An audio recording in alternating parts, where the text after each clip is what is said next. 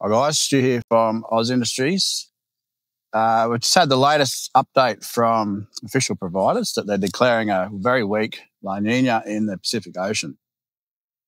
It's just a word of caution with this type of outlook. Again, many will be fooled to think that we're going to see tremendous rains week after week, month after month across the eastern seaboard, the southeast, northern tropics, and parts of the eastern interior.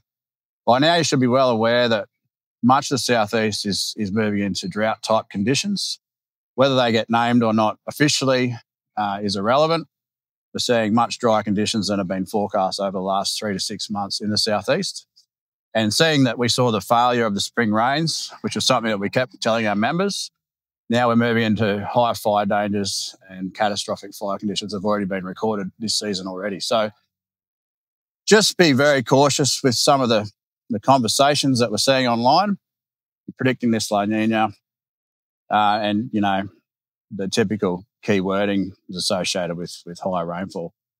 There's a few wet events that will occur through the summer period, and that's just how it works, but we won't see extensive rainfall across the eastern states, especially the southeast. So for those in the southeast, you should be well aware now that you should have a firefighting plan in place for the next 3 months plus. I expect fire season to extend well into March for the southeast. That includes New South Wales, parts of Victoria, possibly southern Queensland. And then we'll see that dry transition into the southern growing season. So it'll have a double-edged effect where the spring and summer rains won't arrive, and that'll build up to an even worse fire season moving into the end of the next coming spring of 2026.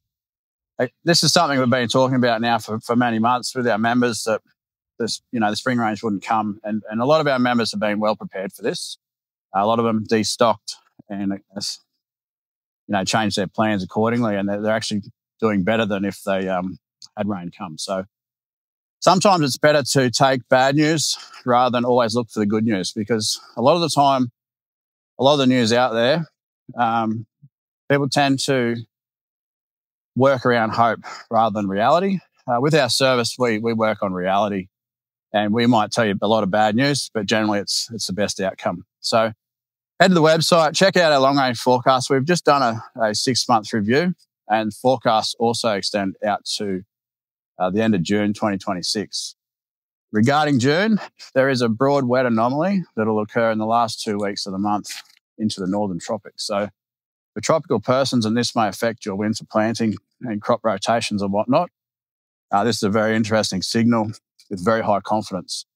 So yeah, head to the website. If you need a hand with your subscription, send me a message. I'm here to work with you to get the best outcome for your farm. Cheers.